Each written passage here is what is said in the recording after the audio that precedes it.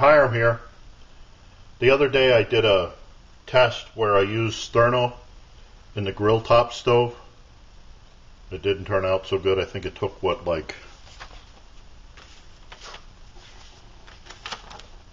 it took 23 minutes to get 2 cups of water to boil using the Sterno. And that I made a comment that maybe we could use the cans, refill them with alcohol, and see what that does. So then I got a bunch of replies from that. One of them was JimboJitsu. He said, I'm not sure if you knew it, but Sterno cans like that are for catering and are designed to hold food at 145 degrees.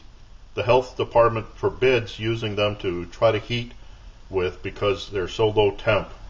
Useless catering factoid. And then some other stuff. Yeah, I knew that in my youth, my ill-spent youth. I was a cook by name and by trade. Did a lot of catering, and yeah, that is pretty much what this is for. You just use the Sterno to boil the water, not boil the water, but to heat it on the buffet trays and stuff. The problem that comes in is when you look at the Sterno stuff, they keep saying that it's good for camping, hunting, hiking, fishing, backpacking, tailgate cookouts. So people see the cooking and they call it a cooking fuel. Problem is, it's not really cooking. If you see the guy here, he's just heating up a can of soup. Heating up a can of soup. Now this would get it warm enough for you, for anybody. Nobody wants boiling soup. But even though it says cooking fuel, JimboJitsu is correct that it's more just for heating. But what I want to try here today is I took an empty Sterno can, and I put Perlite in it. And I have a partially used can of Sterno here. There's alcohol and Perlite in that, and the Sterno in this. I just want to see what kind of flames we get. See if it looks like it might be, if the alcohol might get warm enough to do a test.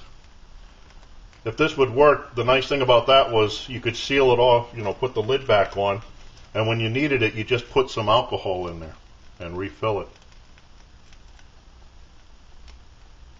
Now this is a used can, but you notice there's a big difference in the flames.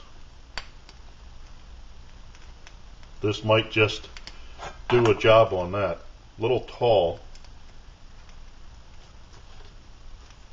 Boy, this is pitiful, this flame on the Sterno.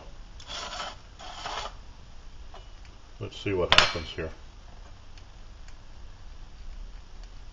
Okay, the flame's going up through.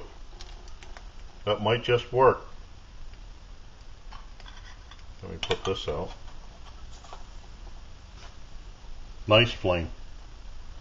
So if there's an interest in it, I'll do a boil test using this Sterno can refilled with Perlite and alcohol, denatured alcohol. Boy, that's a much better flame than I thought. So I thank JimboJitsu for that piece of information.